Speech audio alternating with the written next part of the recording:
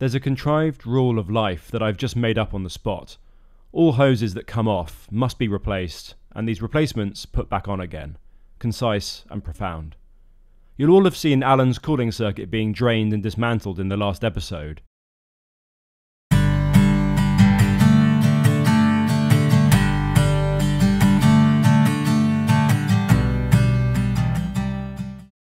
I put the new basic upper hoses on first, using single ear O-clips for these smaller radiuses, not Jubilee clips. The first one I'm going to do is where it went via the preheater and then back into the engine again. It's a simple one. Okay, not quite first. As that handsome young man just imparted, I'm linking the two interfaces on the port side, where the water preheater once resided. It's still on eBay, by the way. I'm not optimistic. Through the interim, I taped over all the hose tails and inlets so nothing could end up inside, but then it's time for more rubber. I'm still 5% sure I could just block these hose tails, but 5% is less than 95%, so instead I'm making a neat connection with right angle connectors and more O-clips. There's nothing to brace a rigid copper pipe onto, so I'm sticking with hoses for now. On this engine, as far as I can deduce, no two hose tails or connections are the same gauge. How helpful. I'm now having to be diplomatic with hose diameters and clip sizes.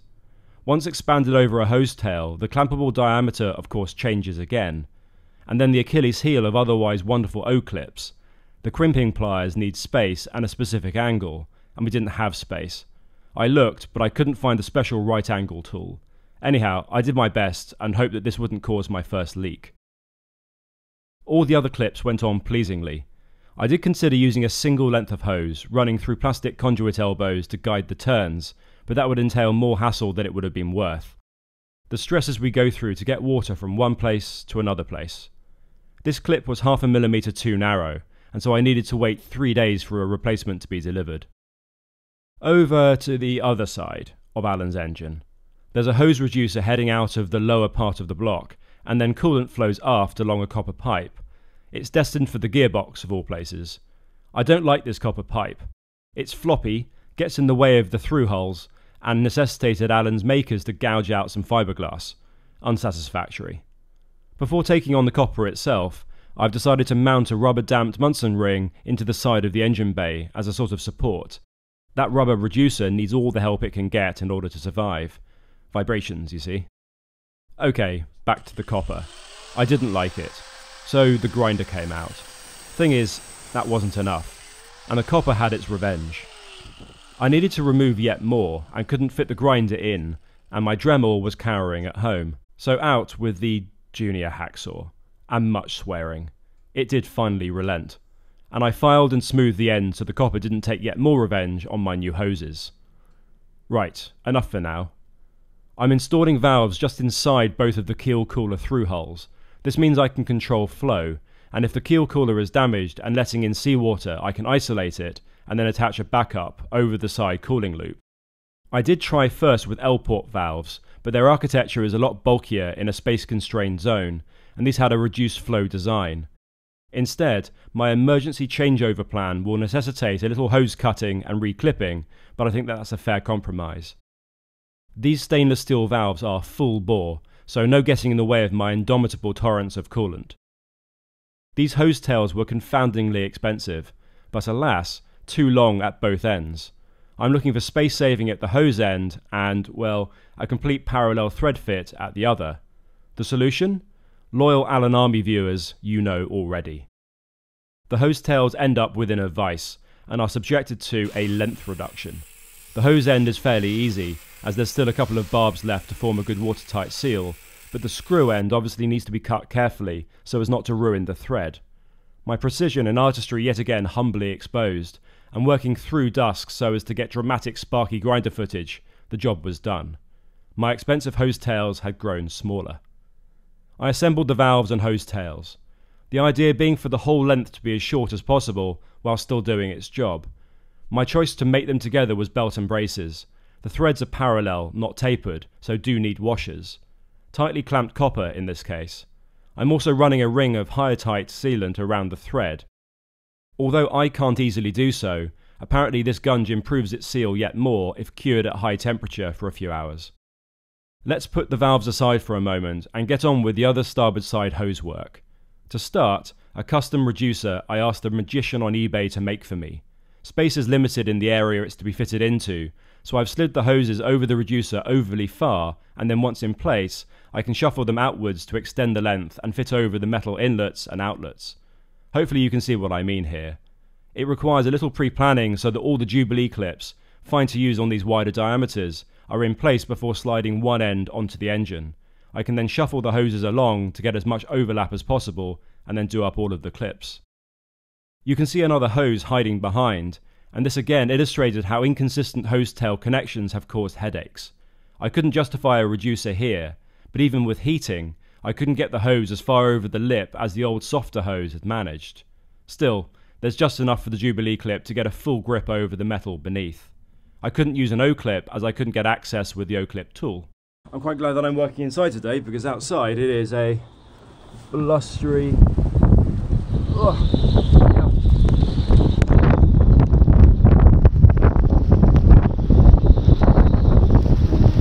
squally, unhappy day. Back inside again, I think. Next, I'm tackling the join between the thermostat housing and one of the through holes, with another major reduction in hose diameter. With the valves completed, I was about to go and install them, but then I realised that some of the angles are extremely tight down there, and so I'm having to do another couple of dog legs to get the hose to go in the right direction. This isn't ideal, as every time there's a join, there's a potential for failure or leaks, but it's better than forcing the hose into a tight bend or having two hoses clashing. This involves lots and lots of cutting, checking, rechecking, and then finally tightening all the clips. And for the first time in a few months after a truce, Alan has drawn blood. Anyhow, I can prepare the through hole with a good brush, cleaning with a light solvent and pre-positioning the Jubilees. And these hoses will fit tightly. So. Well, I'm not a coffee or a tea drinker, but what I have done is invested in a collapsible silicone kettle, which I've now switched on, and that's going to give me some hot water so I can heat up the hoses and get them onto the tighter fittings. Alan's going to have limited space for a galley, and whilst AC power will be possible, it's not my chosen main system, so space saving with my collapsible kettle is welcome. And it actually works, unlike those silly low voltage DC camping kettles. I've gone for a direct method of heat softening the hoses, and soon ended up with a nicely secure reduction. The custom-made stainless reducer could have been shortened, but I checked and the space available could handle it, uncut. So, a proper tightening up once again, and then this fairly complex succession of reducer, elbows and valve can be installed into the engine bay. All the careful measurements, checking and rechecking, and the time taken to customise the path proved worth it.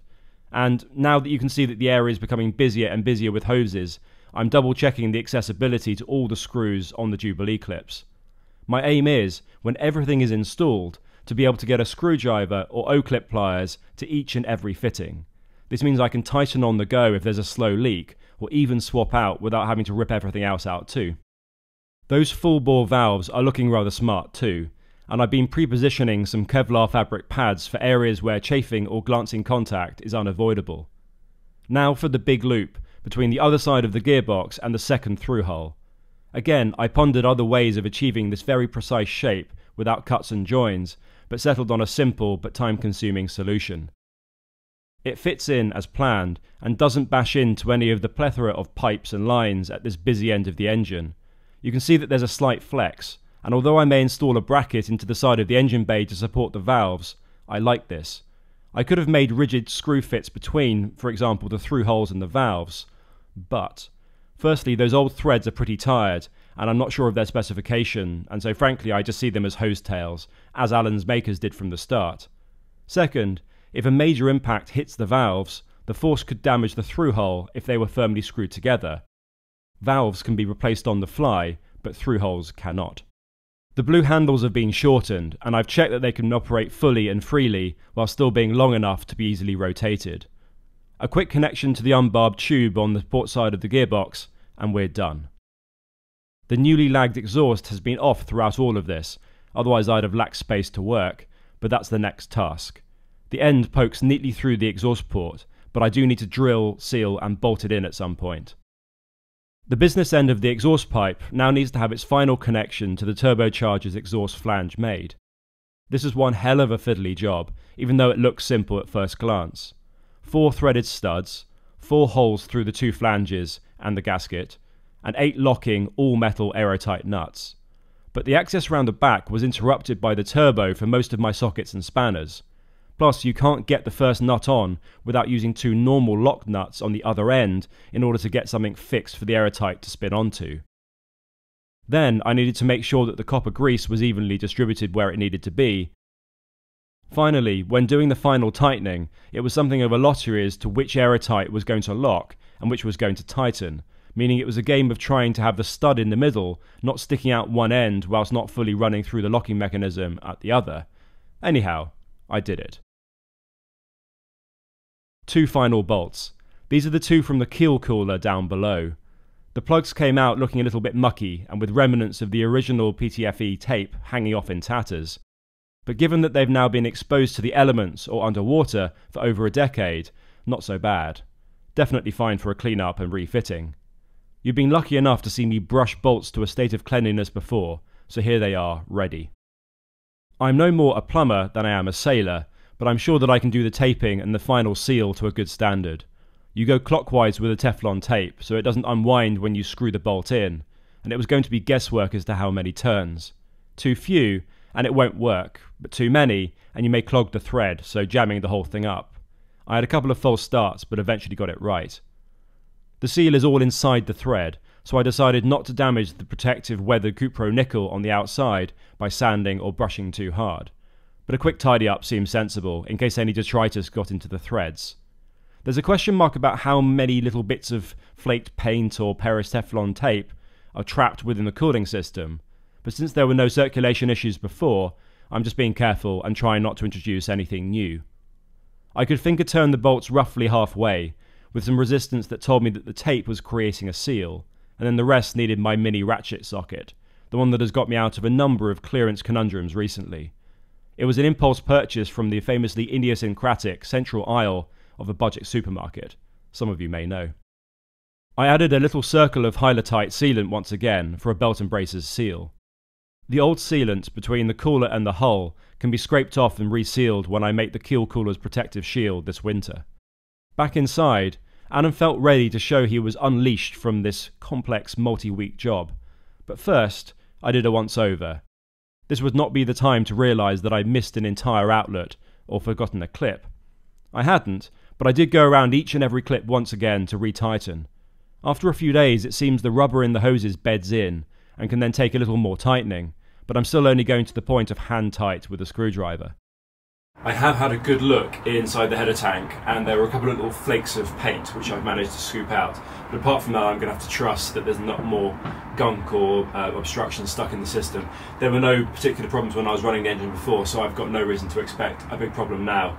But yes, it's a bit annoying that I can't do like a really good flush through. Anyway, time for new coolant. I've researched various coolants and I'm not going for a waterless coolant.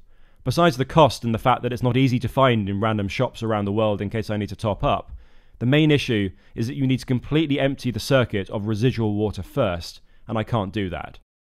Instead, I'm going for a good quality coolant in concentrated form, and then choosing a 1:1 ratio mix with deionized water. It's the richest ratio the coolant company recommends to get the best cold performance, but still allowing sufficient heat transfer.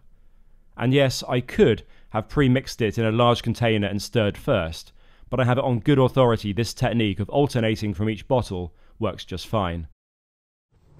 Just in case I've gone a bit overboard with the coolant, I'm going to stick a bucket down here in the bilge. This is the moment of truth. Are there going to be any leaks?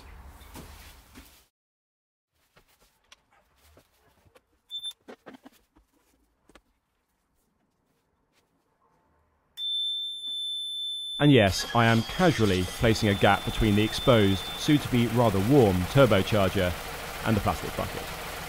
And that new extra long straight-through silencer produces a nice rumbly note out of the back, rather like an enormous V8 detuned for a long, relaxing cruise. Or maybe not.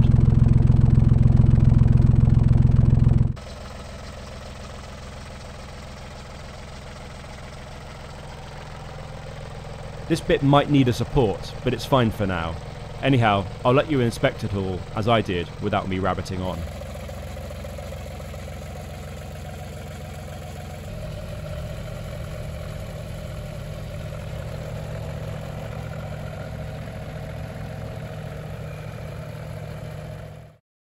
I called that a success. No leaking, I can't smell exhaust fumes in here. Nothing appears to have exploded or gone inside out, so I'm pretty happy with that. I have noticed one tiny oil leak. I've checked that it is on square, so maybe the two bolts simply need a retighten now that the fabric gasket is saturated. With that, the task is complete. I showed you this last time round. I want a way to easily check that my freshwater cooling circuit hasn't been compromised whilst underway. To do this, I need to test for salt in the coolant. This machine apparently costs many thousands of pounds, so Alan will have to do without. But I may invest in some basic salinity test strips, so every now and again I can dip it into the header tank's reservoir and see if any C has found its way in, and so signal a problem with the keel cooler's health and happiness. You'll recall that I was underwhelmed with my first efforts at removable blackout blinds for the windows, so I sent for this enormous thing. Lots of packaging for a product that's less than a millimetre thick. It's oddly, vastly cheaper in large sheet form than if supplied pre-cut. This is Lexan polycarbonate, the same sort of hyper-tough and quote-unquote virtually unbreakable plastic I've used in thicker sheets for the secondary glazing. I've expanded my ambitions since last time. This time, I'm going to cut 2 pieces for each window, with a grinder, naturally. You've got to be brisk, otherwise the friction melts the plastic and spoils the edge. One of each pair will be kept clear, and can be used for temporary triple glazing and so extra insulation. The other I'll coat for blacking out Alan's interior. Since each will be so thin, storing them will be easy, altogether barely thicker than a magazine or two. And the adhesive magnetic strips are going on a different way this time, hopefully to avoid the stretch and bagginess issues from when I tried the blackout fabric. I'm putting the B side of the magnet strips onto the A sides first. The A sides are strongly adhered to the foil insulation. Then, off comes the backing film. If I'm very careful and make sure everything is lined up and square before committing and pressing the polycarbonate onto the strips, I should get a perfect result. And I do. Well done me. I can go round and neaten up the edges with a file and fine sandpaper later. Then naturally, high on success and magnetic brilliance, I'm brought firmly back to earth.